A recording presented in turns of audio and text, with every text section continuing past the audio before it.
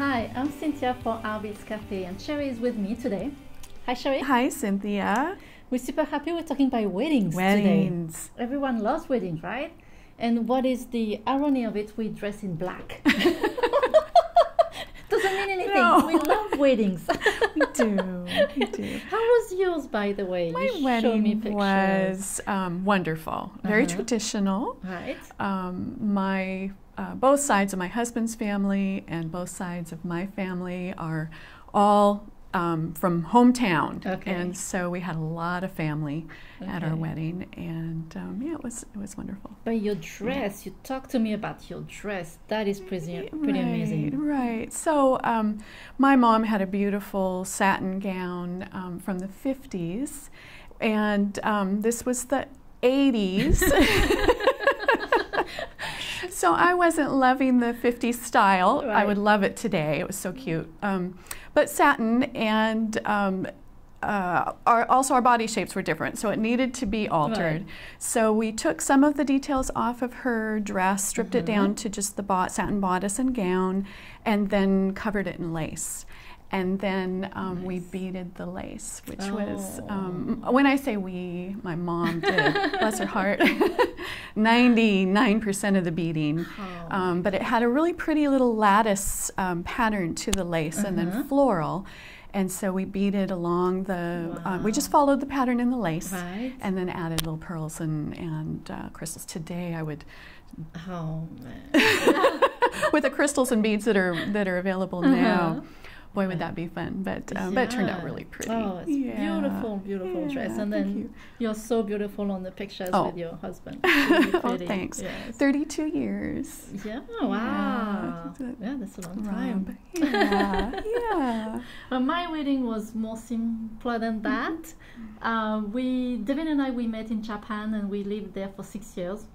And then we decided to get married, so we didn't have family with us, because we were married in Japan, and no ceremony, no nothing. I was in jeans. I did have a blazer. Devin has a really nice shirt, but in jeans also. And we walked to the city office to get married there.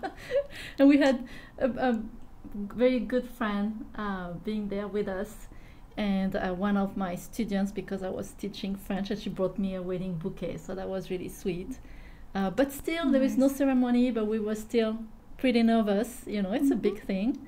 And we just have to sign papers and make sure that the papers, they were well translated from French to Japanese, from English to Japanese. Oh, wow. Yeah, there was a lot of papers.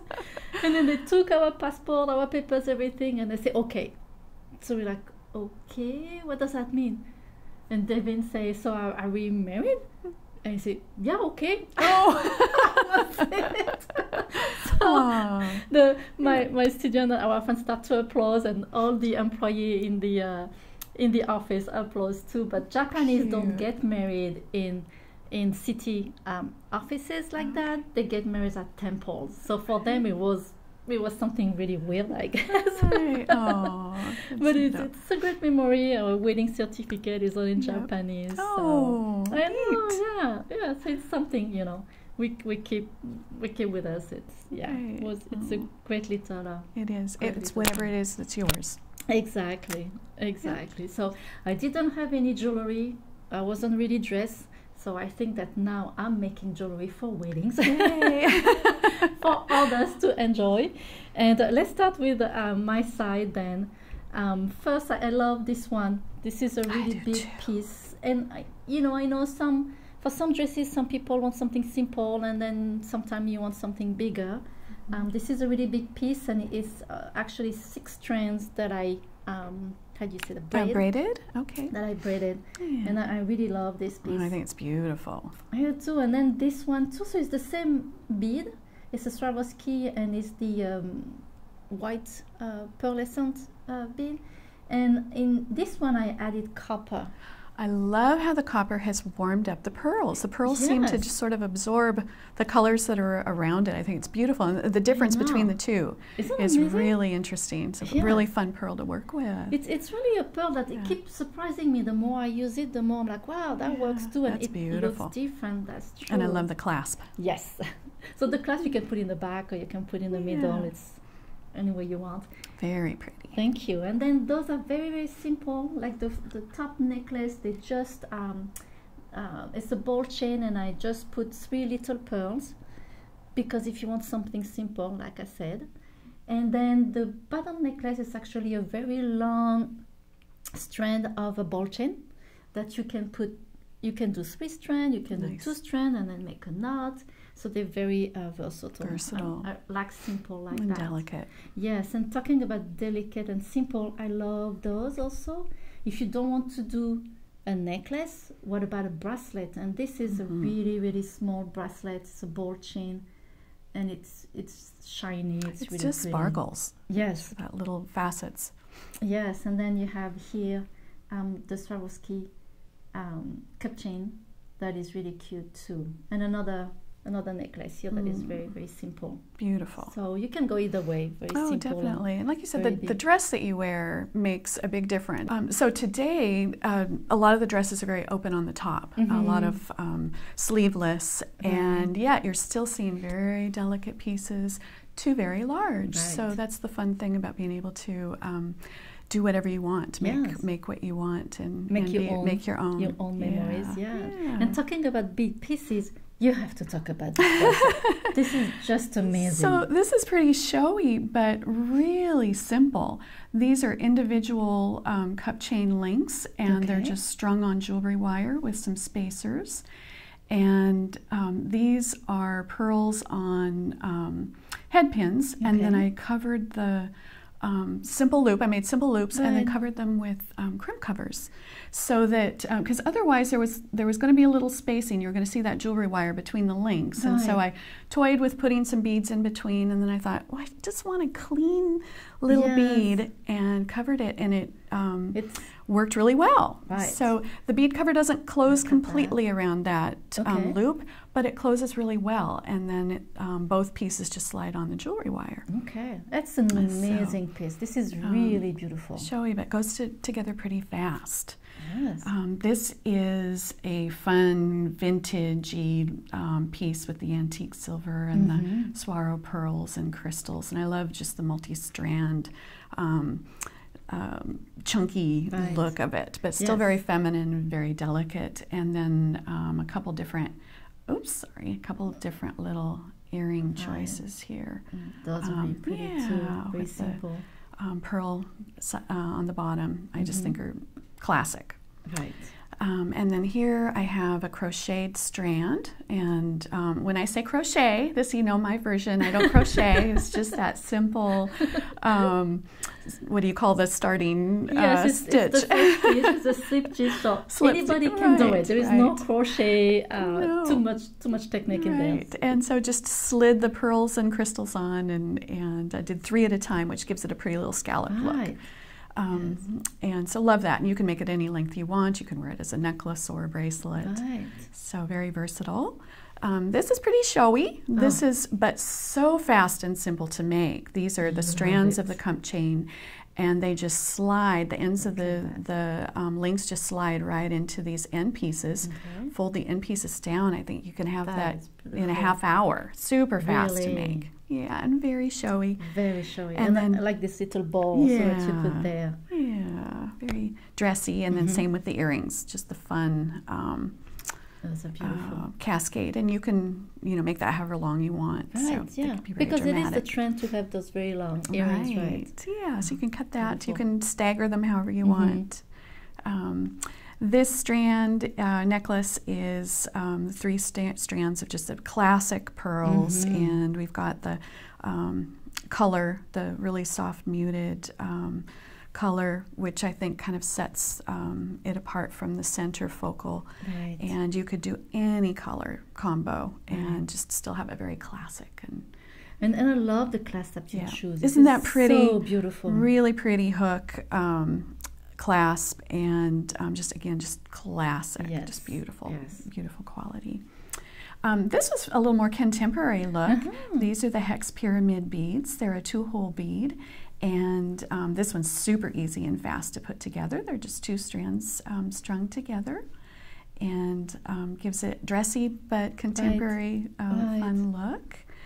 And here I have another really classic piece, pearls, with the little spacers or the crystals in between, just for that little bit of crystal. It's not super sparkly, but definitely dresses up the otherwise standard piece. And then we have these wonderful clasps. They're magnetic, and the magnets are separate, and so you crimp your jewelry wire through the inside of the end piece, and then you glue the magnet over the top, so it's all very flush and secure and gives it a really professional look. It's a really neat finish. You don't see any beautiful finish. And it has a nice strong magnet, so it's a good quality finish.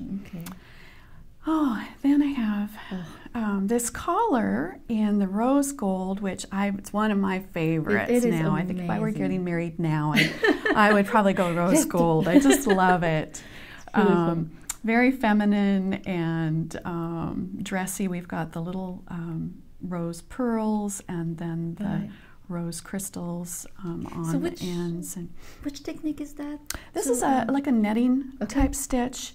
It looks very complicated, but once you get a couple rows down, it's just repetitive. And it goes pretty fast, much faster than it looks. It isn't a fast piece overall, definitely some time, but there's not a lot of variation. Once you get going, then you just repeat. So it's a fun project, and I think worth the time. It would be a wonderful gift, wouldn't it? That's true. That's true. And then fun little simple pearl cluster dangle, and we've got the multi-colored pearls in there, mixing the warm and the cool, and little clustered earrings to match. And you can change that up to however it could be more tassel-y if you want. This is a little simpler, and love that love the warmth that the different colored pearls give to that. And then this was a really fun piece. This is this leaf section. I've got two of them together that I've wired together and gave them just a little bit of a curve to form over the wrist, and then just wired up pearls and crystals on top in sprigs, and then attached it to the beautiful wide silk ribbon, which then just wraps around your wrist or your head.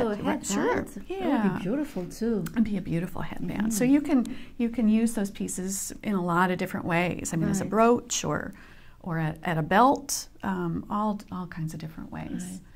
And then I love this delicate piece you did. Here we have simple vintage look, very delicate, so pretty, and really easy to put together, and I think fun. And then beautiful pearl strand.